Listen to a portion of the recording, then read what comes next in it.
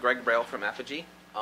We've talked a lot about APIs. I got into this late and I kind of read the assignment, and I'm going to talk about really the technology aspects of some of this stuff. And when I thought about optimizing APIs for many devices, what I really thought about was optimizing APIs for devices. It's interesting that Daniel talked about how they're customizing APIs at Netflix for a lot of different devices. And I want to talk a little bit about the pros and cons, because sometimes, yes, you do have to do that. And sometimes, depending on your audience, that's like a secondary concern. So first I wanted to talk about some of the problems. Those of you who are building apps for mobile devices, especially, and when I say devices, I think of not computers. I think of iPads and iPhones and all that great stuff. These are problems you guys are familiar with. Devices are slow. Compared to even a halfway decent laptop these days, a really good phone is still slow.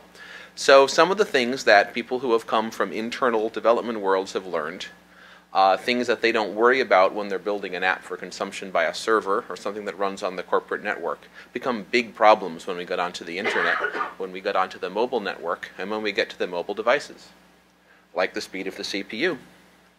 Or the speed of the network. Yeah, LTE is theoretically very fast if you're standing still. 3G is theoretically pretty fast if you're standing still and not on the train or the airplane or driving your car. So, you have all certainly noticed this effect. I don't need to tell anyone who has a smartphone that the network is not as fast as it is in theory, or as fast as the network in your office or at home on your cable modem. Programmers are in a hurry. I've heard some people say that programmers are lazy, programmers are dumb. Programmers aren't lazy and dumb. Programmers are in a hurry. I do plenty of programming, and I've been struggling, for instance, recently with an API from a big company that does database functionality. But it's not really SQL, and it's a REST API, but it's a little funky. Boy, it would be nice if I could just and have it working and not have to think too much about it. All programmers are like that. You go to a room full of enterprise programmers and say, yeah, download the WSDL and compile the SOAP and read the XML. And they'll say, great. You go to your partner who's developing the mobile app for your iPhone for you, and you say the same thing, and they'll say, the what? The WSDL? The XML? SAML? What's SAML? They want to hear about JSON. They want to hear about OAuth sometimes. Sometimes they strangle you if you say that.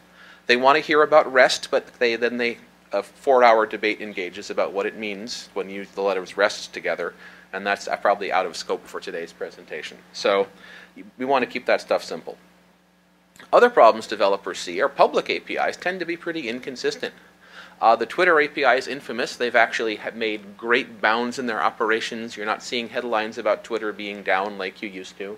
But, getting my timeline yesterday took a second. A second is a long time for an API call. Sometimes it takes multiple seconds. That's a pretty long time. Private APIs are even slower. And this is something we encounter all the time at Apigee. We work all the time with companies who have internal systems and they want to expose APIs. Sometimes they want to expose them to the public. Sometimes they want to expose them privately, like Daniel does. In many, many cases, these are built on existing enterprise systems.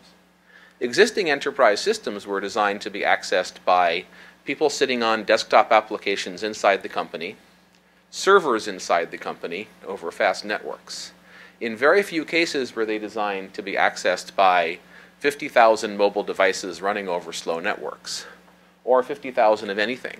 So, and we've even been working with some companies recently to launch some mobile APIs who have newer back-end systems. And even then, once you throw in a database and an app server and a couple different layers of technology, or in older, more mature industries, 5, 6, 7 layers of technology between the API and what is actually the data that the API is serving up. 500 milliseconds is sometimes a good response time. We've seen APIs that take 30 seconds to respond.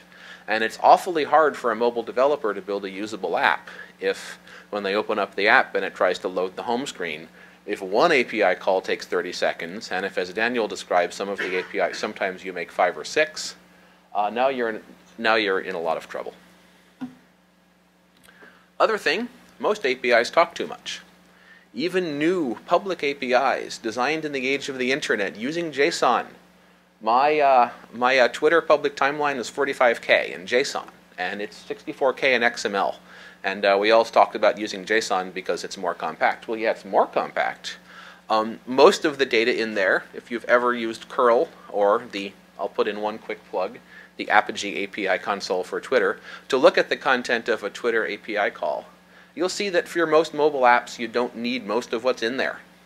That's not just the case for Twitter, that's the case for an awful lot of APIs. Again, a lot of time the database structure was designed for use by internal systems, or the API was designed to include all the information anybody might want to use, whether they're building a complicated business-to-business app, or whether they're building the simplest app for the iPhone.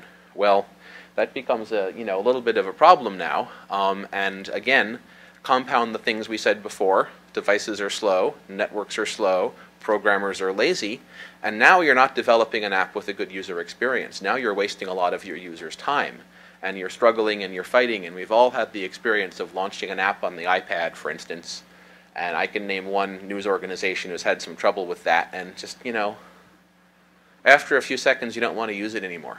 And that's, time is money in this business, and I think you all know that better than I do.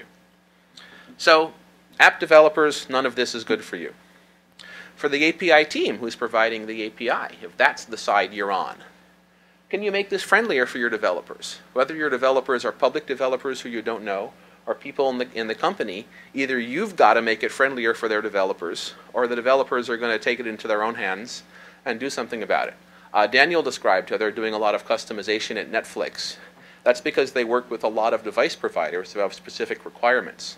We have other customers like this. One device provider will say, yeah, love your API, but it's a multi-million-dollar contract and you're going to make it look like this. Vendor number 2 says that, vendor number 3 says that, vendor number 50 says that. All of a sudden you need some sort of layer where you can customize those API responses.